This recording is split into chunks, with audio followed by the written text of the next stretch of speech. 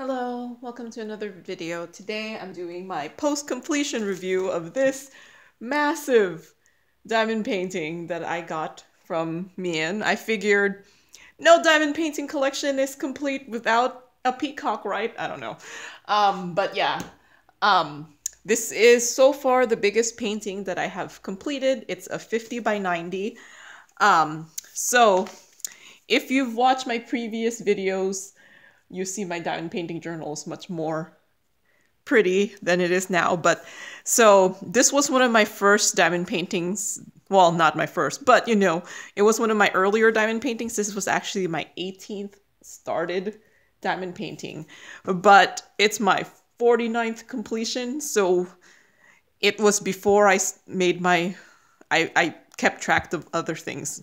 So yeah, I just call this Peacock. I got this from Meian on AliExpress. It was $26.15. It's a 50 by 90. I ordered this back in May, so this was one of my very first orders. So there were 20 DMC colors with one, well, there's 20 full, I think that there's 20 colors with one AB and one special. And I started this back in July. And then I stopped for, I don't know, whatever reason. And I only started it up again in December. And yeah, so I finally finished this. Oh, December 21. I must have wrote that wrong. But yeah, no, I finally finished this December 21 after I had started it back in July. So I don't know why I stopped. I've actually finished up to here. I finished this much sometime when I started in July. And then I think I got other diamond paintings that came in finally. And then I just stopped for whatever reason. And then I just powered through. I finished this portion in like 3 days. So yeah. I don't even know why I stopped. It's actually very, very beautiful. It sparkles a lot. This diamond painting has made me question why I do square diamond paintings, because yeah, like if you've ever done both, if you've done both squares and rounds, the squares don't sparkle as much as rounds. They kind of do more of a shimmery effect. And while round diamonds, well, at least this one was like just sparkling like crazy. So yeah, you can see like it's sparkling right here. Just depending on how the light was hitting it, this just sparkles like crazy. But yeah, it's made me question why I bother doing squares, especially since rounds are so much easier.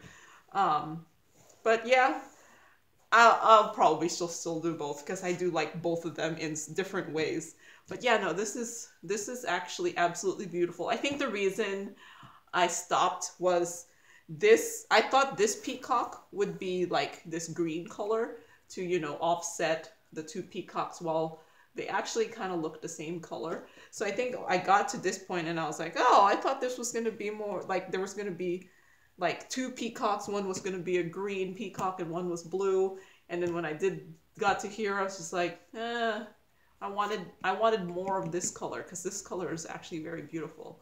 So yeah, that was one of my main things about this. And I think since I did this, I got kind of sick of white.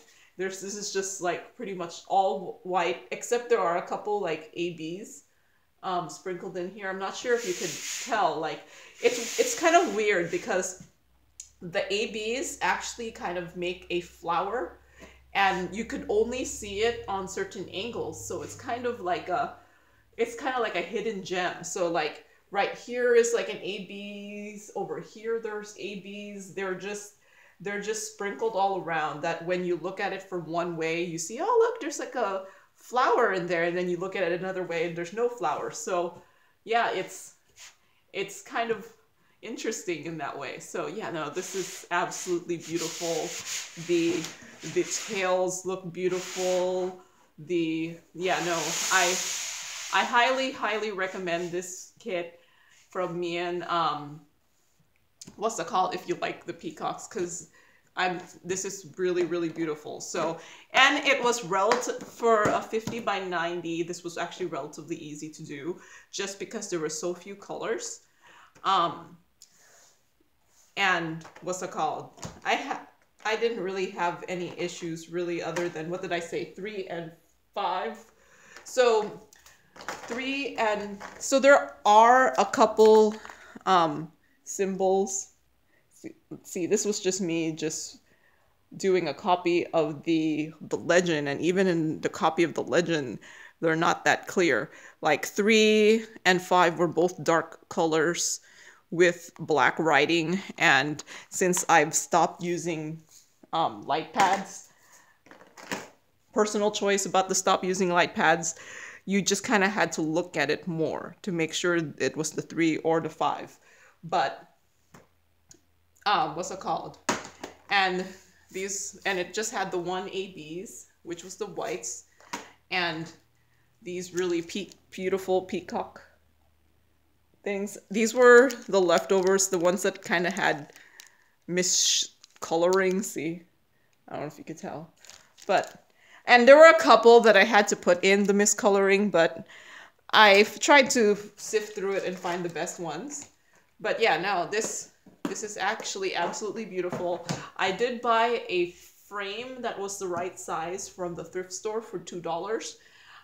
But I'm hesitant to use the frame because I got so used to the acrylic glass frames. Well, it's not really glass, but acrylic covered frames, and the one I got from the thrift store is like a glass frame, and it's heavy. So I'm contemplating even using it just because of just how heavy it is, and I'm kind of afraid to put on my wall. But we'll see. But yeah, here it is, my largest peacock diamond painting. Well, thank you for watching, and happy diamond painting. Bye!